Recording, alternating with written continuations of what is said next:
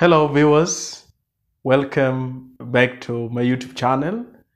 In this video, yet again, I'll be taking you through my other prediction on poetry, and we will use the poem The Face of Hunger by Mbuisine Mshali as a sample here. What I want to bring to our attention and what I want us to see at the end of this discussion is that questions asked in poetry are always similar. And you will realize that to a greater extent, there is a great similarity between the questions that we discussed in our other poem that was addressed to the rich men who should not trust in their wealth, as you can also see here. Viewers, before we begin, allow me to ask those who are new here to kindly hit the subscribe button and turn on the notification bell so that anytime we produce a video like this, YouTube will automatically notify you. Again, to our subscribers, thank you very much for your support. We cannot be where we are as a channel without your support. Let me take you first through this poem, The Face of Hunger. I counted ribs on his concertina chest, bones protruding as if chiseled by a sculptor's hand of famine. He looked with glazed pupils, seeing only a burn on some sky-high shelf. The skin was pale and taut, like a glove on a doctor's hand. His tongue darted in and out like a chameleon's, snatching a confetti of lies. Oh, child, your stomach is a den of lions, roaring day and night. So this is the poem we are going to use to answer the various questions we have there. And the first question, the candidate is being asked about who the persona is. And just as I said in my previous video on poetry, that the persona is the talking voice of the poem. And a candidate needs to come up with contextual clues as to how the talking voice of the poem involves himself or herself in the poem. And throughout this poem, we have gone through the whole of the poem. And the talking voice seems not to be involving themselves. The only contextual clue that we can find out in relation to that is on line 1, where the voice says, I counted ribs on his concertina chest. And that is all about the talking voice. So it seems as if the persona here is an observer who observes the ravaging effects of famine.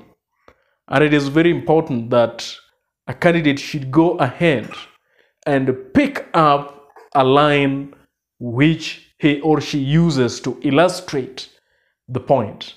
And that is the first line, I counted ribs on his concertina chest.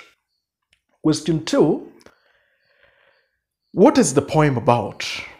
And this poem is about the agonizing effects of famine. So when the candidate states that, the candidate scores 1 mark. But remember, there are 4 marks assigned to this question. There are 3 marks still remaining. So just as I said, in my video, changing your attitude in poetry, which you can also look out for. One thing that a candidate could do is look at each and every stanza and summarize it in one line. Then at the end of the day, in answering the question, what is the poem about, the candidate can bring together those summarized lines. Like in this case, in the first stanza, what we can call the first stanza here, it talks about a famine making the victim to be emaciated due to starvation. Then when we look at the other stanza, he looked with the glazed pupils. It also makes eyes to grow weak. Then going forward, it brings about the rumbling and the roaring of the stomach. So the poem is about the agonizing effects of famine. The victim is emaciated as a result of the starvation. The victim's eyes grow weak. And then lastly, as a result of hunger, the victim's stomach roars and rumbles.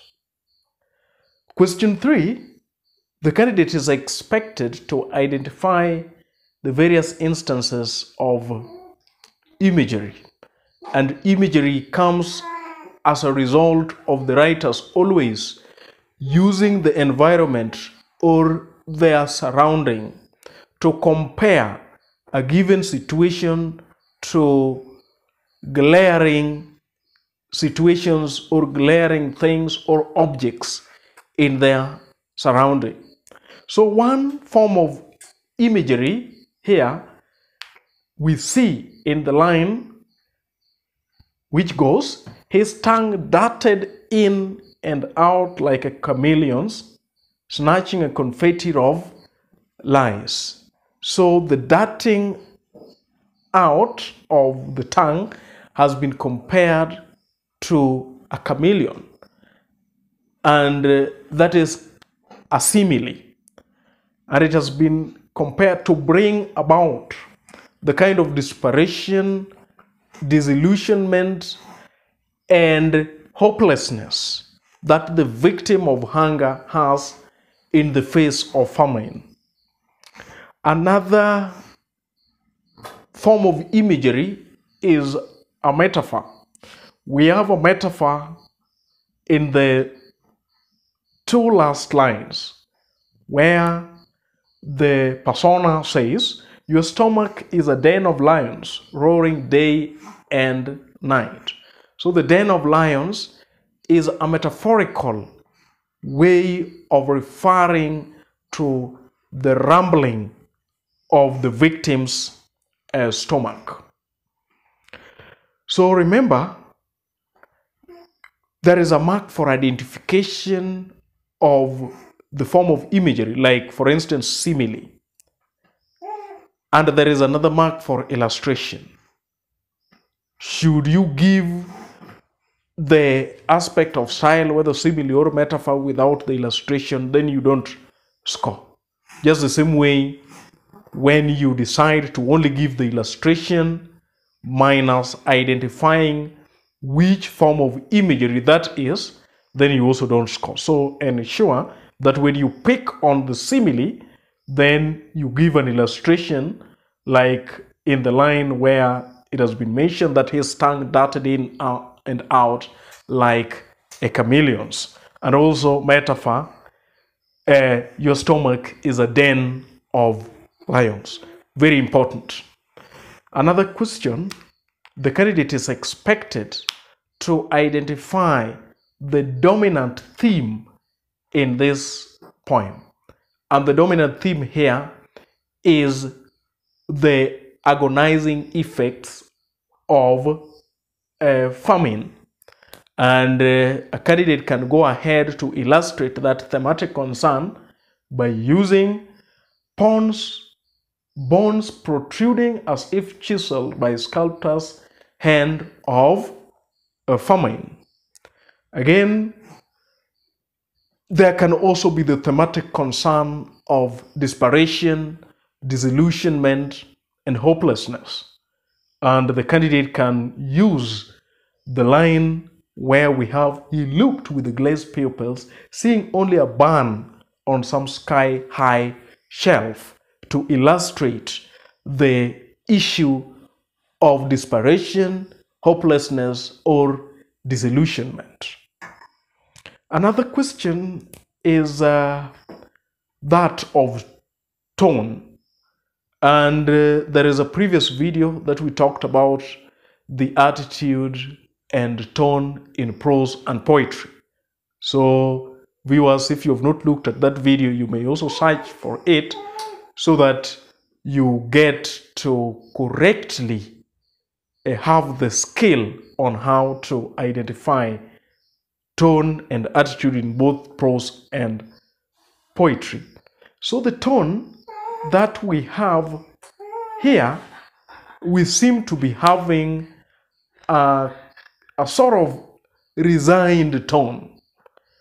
When the persona says, he looked with glazed pupils, seeing only a barn on some sky-high shelf. So it brings about a tone of resignation that the persona has resigned to the fact that the victim is going to have to live with a famine as a common state of affairs. Question 6, we have this statement here. Your stomach is a den, and the candidate is expected to negate that statement. And in making a statement negative, the candidate is simply going to insert not into that sentence. And it would be, your stomach is not a den. The last question here, the candidate is expected to come up with the contextual meanings of the following words. And the first word is protruding. So I would advise the candidate to go to that line and pick that line, that word, and see words that are used next to it, and look at the general context to come up with its contextual meaning. And we have that in page on line 2, bones protruding as if chiseled by sculptor's hand of famine.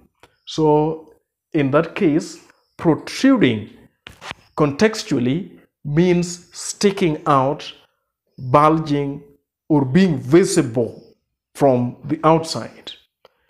The second one is pale, and we come across it on the line, the skin was pale and taut. So the context was that famine is what drives the victim into the skin being pale and taut. And in that case, pale may mean feeble, or it may mean skin being unhealthy. Then we have the third word that is darted, that from the line, his tongue darted in and out like a chameleon's. So darted could mean to move in and out. The tongue moved in and out, maybe as a result of extreme desire for food, something that the victim cannot quite find. Then the last word or group of words or phrase is a den of lions. And it is in the line, your stomach is a den of lions, roaring day and night. So the den of lions in this context would mean the stomach rumbling. Viewers, as we come to the end of this video, I would reiterate my advice, or what I said earlier when it comes to poetry, that poetry is just like comprehension. And as we have seen from this poem, almost all questions can be comfortably interpreted from the poem itself. And I talked about a poem being similar to prose. It is just that in prose, we have sentences. In poetry, we have lines. In prose, we have paragraphs that are made up of sentences. In poems, we have stanzas made up of lines. So I would want to advise us with an aim of boosting our confidence that the same way you can tackle comprehension passage, that is the same way a candidate can also comfortably tackle a poetry questions. Viewers, we come to the end of this video. Until next time, thank you.